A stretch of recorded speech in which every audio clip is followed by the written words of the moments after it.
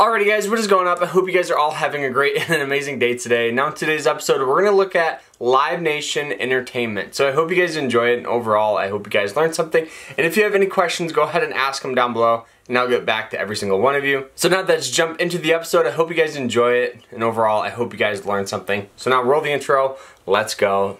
Bam!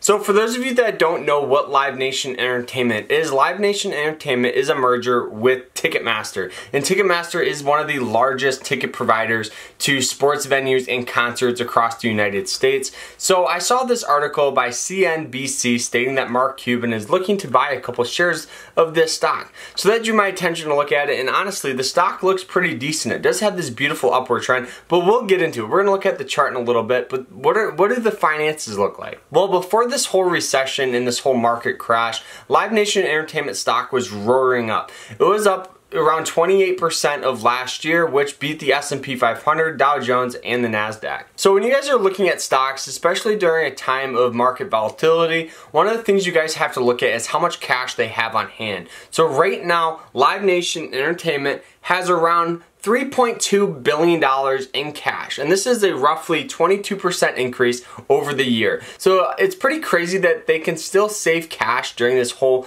market volatility, and I think it's a very smart move for them to save cash. So how much money did they make last quarter? Well, they did make around $1.3 billion, and that was an overall 20% decline on what they normally would make. I think that this is due to this whole kind of recession and market volatility where people aren't going out and going to sports venues, and this stock got hit very hard from it. Now, when you guys are looking at a stock like this, there's a couple things that you guys need to look at.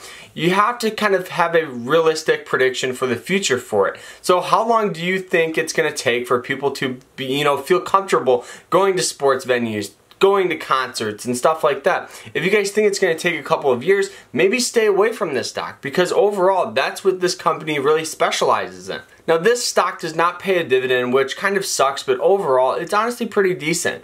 So now let's actually go ahead and look at the chart and look to see if it's a buy, sell, hold, perfect price point, what should you do with it. So let's go. Alrighty guys, so we have LYV Entertainment, ticker symbol LYV. So as you guys see, the 3-year chart, we have this beautiful upward trend, and as you guys see this yellow line here, this is what you call a 200 moving average line. When the stock is above it like it is up here, this line acts as a support line. So this just means we have a tendency to see a stock get, bounced from it.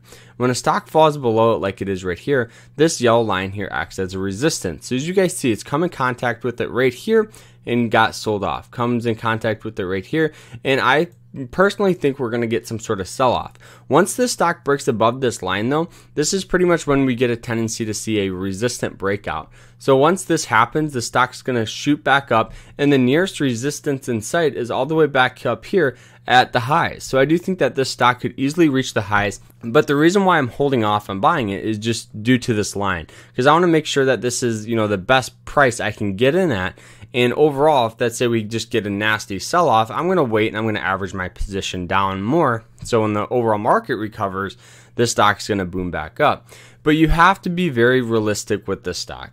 I understand that their revenue was down on the past quarter. I think that's just due to people not going out and people not being able to go to, sports venues, people not being able to go to concerts. And I do think that this is going to take a couple years for the stock to recover.